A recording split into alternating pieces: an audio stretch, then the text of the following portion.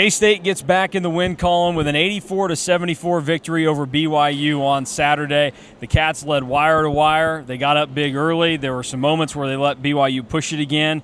K-State even came close to having a couple of cracks at a 19-point lead. Couldn't do it. It got hairy late when K-State struggled to get the ball in. Amy Bonner and Kelly Self, they didn't know if they wanted to call a foul or not. The officiating was atrocious today for a game that was not decided by officiating. Very rarely can you say that, but those guys were terrible. The only guys playing a good game today was K-State, which has been hard to say over the last few weeks. But K-State came out, and you go and look, the turnover number, low for them, only 13. They shot the ball incredibly well, and that really is the key today, is K-State made shots. And before I hand it off to Drew, I'll say this. What Jerome Tang said after the game is more along the lines of what I've been looking for from him all season long, and it's, yeah, we made shots today, but you make shots when you get the right shots. And I think that's something that early on in the season, specifically after the Nebraska game, he wanted to chalk it up just to miss shots. Yes, you missed a lot of shots because you weren't taking a lot of good shots in that game.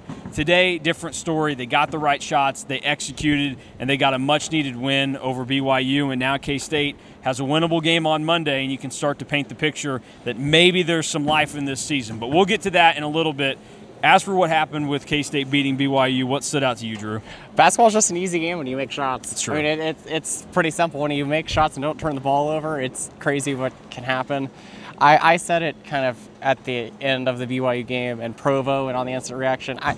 I'm not in love with this BYU team. I will be picking whoever they play in the first round of the NCAA tournament because they are very matchup-oriented, and if shots aren't falling, BYU is not a very good team. Yes. And shots weren't falling today, and K-State did a good job of taking advantage of the athletic mismatch because, to be honest, BYU is not a very athletic team at all, and K-State really took advantage of that on offense and got switches and got players that they wanted on the players that were doing really well. Arthur Kaluma had probably 3 or 4 possessions in the second half where he was being guarded by Ali Khalifa, and that's a major mismatch. And because of that, that caused BYU to go zone for a little bit, and the zone wasn't working either. So BYU just had no answer for K-State today. And you bring up the zone, like that's such a good point there because what K-State did when BYU went zone was they immediately executed on it. I think, they went to it, they changed it up, they ended up going 1-3-1 at one point, and they found Tyler Perry in the corner. And not only was it good basketball, Tyler Perry made the shot. And that's something that they had seen struggles from him with, where Tyler Perry's gotten a lot more flack this year than he deserved. But he has had moments early in the KU game in particular. He got good looks, missed the shots today. He got the good look. He made it when they needed it, and that is such a key part too. It's not just getting the right looks. It's actually executing when they're right there in front of you. And I thought, for the most part, everybody that K-State put on the floor today did a really nice job of that. I think it was big for K-State to start the way that they did, and specifically to have it be Tyler Perry carrying the load in the first half. He started making 3 of his first 4 3-pointers and had 10 points before I believe it was the under 16 timeout. Yeah. Like he came out on fire, and you still don't get the consistency that you would like to see. But it also wasn't Perry just like chucking shots up. Like he only took 8 shots, I believe, for the entire game. So he was very efficient when he took shots and knew when to take shots. And I'll also hand this to Arthur Kaluma, that he knew how the game was being officiated. He knew that if you were driving like crap, if you were driving in today, you're probably going to get a foul call. And he had 12 free throw attempts. I mean, when you get to the free throw line, don't turn the ball over and make shots. It's amazing what can happen. Yeah, those final numbers for K-State ended up working out like this. They were 27 of 48 from the floor, so they were well over 50%, 7 of 15 from 3, and they shot 31 free throws, 15 more than BYU. And if you think back to the first time they played the Cougars, that was one of the things that we talked about going into it is K-State's good at getting to the line at that point in time. BYU struggles at it, and K-State, that was a big flaw in that game.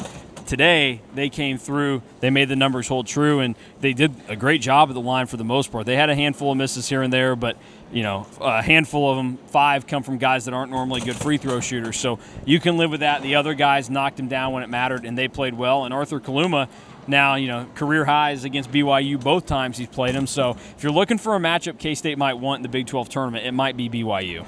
It also big for K-State, again, to hold BYU down from 3. This is an offense that's very oriented around the 3-point shot, and more of like a volume 3-point shooting team than I would consider efficient. Yeah. And today it was a big time volume game for BYU. BYU shot over double the amount of threes that K-State did, and only and made 6. Yeah. And K-State made 7 on 15 attempts. So K-State won the 3-point line. They won the free throw battle. They didn't turn the ball over a ton, and they were efficient shooting from 2 even. So it was an all-around, probably the best performance K-State's had in conference play. I'd even say that this was better than the KU game. I think so. I think this is probably the best that K-State has played. And the other point, too, like BYU, there was that one possession where they missed 3 threes, and they were all pretty good looks. That felt like a turning point in the game. K-State comes through, gets the win. So that is a huge deal for them. And now this win sets up a scenario where you look at them, and they've got their 6th win in conference play. There are now, it would be 4 games left in the conference slate. So Monday at home against West Virginia, at Cincinnati next Saturday, then next Tuesday at KU, and then they finish with Senior Day here against Iowa State. You're going to have the opportunity for good wins, and you're going to have the opportunity for 2 wins at home. You can start to paint the picture and buy in that K-State is going to put themselves at least back in the conversation.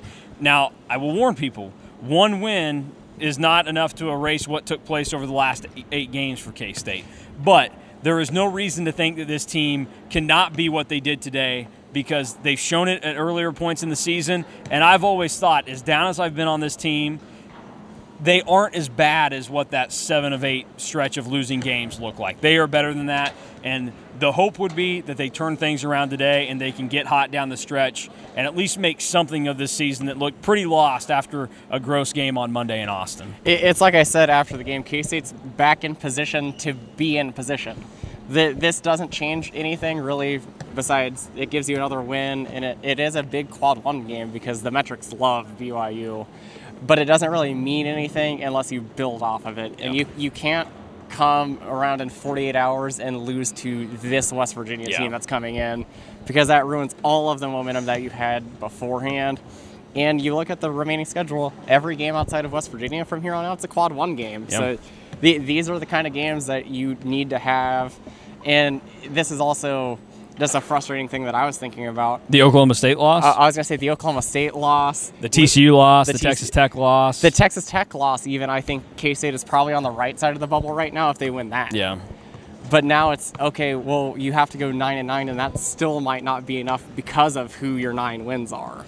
Yeah, that's going to be an interesting thing to watch and see. And that's why that Iowa State game is going to mean an awful lot come the final Saturday of the regular season, because even if K-State gets hot here and they don't win the game in Allen, but they beat West Virginia and Cincinnati, you're probably still thinking to yourself they need that one to feel even remotely close to good. And then obviously you can't have a bad loss in Kansas City. So we'll see how it plays out from there and everything else. And you just see where the chips fall, because I just keep going back to it. Is 9 wins enough when you would think that 4 would be against West Virginia, Oklahoma State, and UCF? Yeah. Is that enough?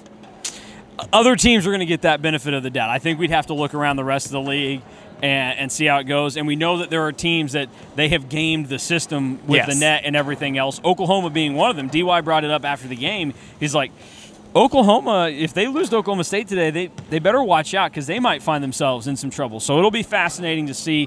One other good thing about this win today, if you care about this, which I kind of do, because I don't want to have to see K-State play on loser day in Kansas City, this win puts them ahead of Cincinnati and outside of the bottom 4 in the Big 12, which means that they would not play until Wednesday of the Big 12 tournament. It's a small thing, but big, especially for a team that, I will say this to give people hope and to think that I'm not such a Debbie Downer all the time. K-State is good enough and has the talent to be one of those teams that makes a run and can beat good teams to win the NCAA tournament if they need to steal a bid. It becomes a lot more attainable if you only have to play 4 games in 4 days, as opposed to what is now 5 in 5 days in Kansas City. Well, I was even going to say, you go 1-1, but you play on Wednesday. It means a heck of a lot more than going 1-1 with your win being against West Virginia on Tuesday. It's true. So if you can get to Wednesday, that's probably where you want to be, because it means that you're probably playing either a quad 1 or a quad 2 game, and you could win it. instead of playing a quad neutral 3 court game against West neutral Virginia. court. Those would probably all be quad 1 games. So yeah, so that will be fascinating to see at the end of the season, because you and I both talked about it beforehand about the tiebreakers in the Big 12. That They're holy nuts. cow, it's gonna be a mess at the end of the season. Yeah. Well, K-State wins at 84-74 today over number 25 BYU. Another note to throw in there: K-State had 5 players in double figures today. I'd have to go and look, but that's about got to be the only time that's happened this season. We know that 4 had been a magic number outside of your big 3. And one note on those guys, Cam Carter, you did that today with another not-so-great game from him. He's making his free throws, but he's not doing a whole lot else right now. So Cam Carter, there's even room for this version of K-State to play better. We'll see if the Cats get it on Monday night. 6 o'clock, early tip against the Mountaineers of West Virginia, who they took a lead in the second half at Iowa State today. Probably feel a little bit broken because they ended up losing that game. So you would think that that's a game that K-State, they'd have a tough time losing it. They'd have to do something really wrong to make that happen. But we'll see. You got to play the games. K-State's had some whackers in Bramlage already this year that didn't make sense in my head. We'll see how it goes on Monday. So for Drew Galloway, I'm Mason Voth. Thanks for watching K-State Online.